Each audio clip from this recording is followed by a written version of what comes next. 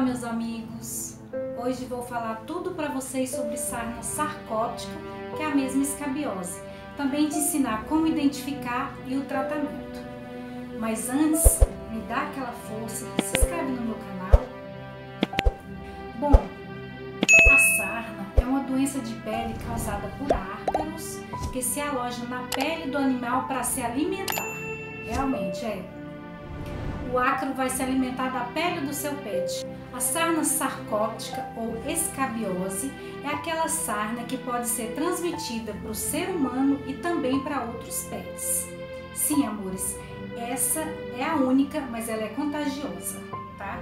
No vídeo anterior, eu falei tudo para vocês sobre a sarna negra ou demodésica. Tem um card aqui falando tudo para vocês saberem identificar e ver a diferença entre elas.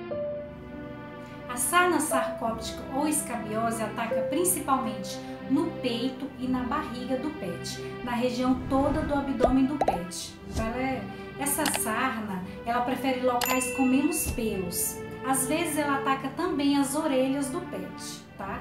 Então é mais fácil de você identificar. Atacou toda a região do abdômen, geralmente essa sarna, tá? Sintomas para você identificar a sarna sarcóptica são: o primeiro sintoma é muita coceira e queda de pelo, tá? Observe bastante esse primeiro sintoma. O segundo sintoma é a perda de apetite. Pois é, além do seu bichinho estar se coçando todo, ainda perde o apetite. Ele vem também nas regiões com manchas, crostas amareladas, bolhas e sempre na região da barriga e do peito.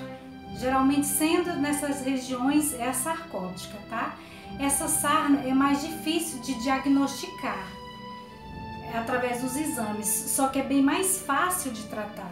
A notícia boa é que ela tem cura.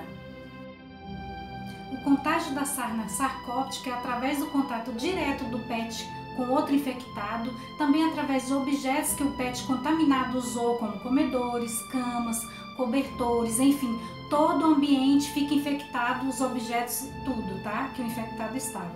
Então, separa o pet contaminado dos outros até ele ficar curado. Use luvas para você cuidar dele na hora dos banhos, todo o tratamento. Lave bem as mãos após o contato com água e sabão. De preferência, use até álcool para ter certeza de não contaminar. Então, se você conseguiu identificar a sarna sarcóptica e não tem condições de levar ao veterinário, vai a dica de tratamento que eu usei, tá? Você usa o Simparic, o Nexgard ou o Bravecto. Aí você vai fazer banhos semanais 1 ou 2 vezes por semana com sabonetes Tiuran ou Sarnavete, eles têm a mesma composição. E tem a loçãozinha que você vai passar diariamente, é a loçãozinha Sarnavete, ou também tem a pomada, que é Sarnavete, tá? Tem a Tiuran e Sarnavete, que tem todas a mesma composição. Você deve lavar o ambiente toda semana com inseticidas como barragem, butox, carrapatox, triatox, tem vários no mercado e nas pet shop. Mas, gente, não passe esses venenos, nenhum desses que eu falei, no seu pet. Você pode intoxicar ou até envenenar o seu pet. Eu já vi muitas pessoas envenenar os pets com esses banhos, porque não sabe fazer e o bichinho lambe o veneno, tá? Lave também com inseticidas os objetos que o pet contaminado usou, caminha, o comedouro, tudo vocês lavam para matar de vez o ácaro do ambiente, tá? Geralmente, em 1 mês de tratamento, essa sarna ela é curada. Por mais que ela passe para o ser humano e tudo, passa para outros pets, transmite, mas em 1 mês ela é curada e ela acaba com ela de vez. Lembrando que nenhuma das minhas dicas vai impedir você de levar o seu pet ao veterinário, tá? Se você puder, se você tiver condições, no primeiro sintoma, na primeira coceirinha, leve ao veterinário, porque ele vai identificar com precisão através de exames se é realmente essa sarna, porque pode ser fungo e você está confundindo também com sarna, tá?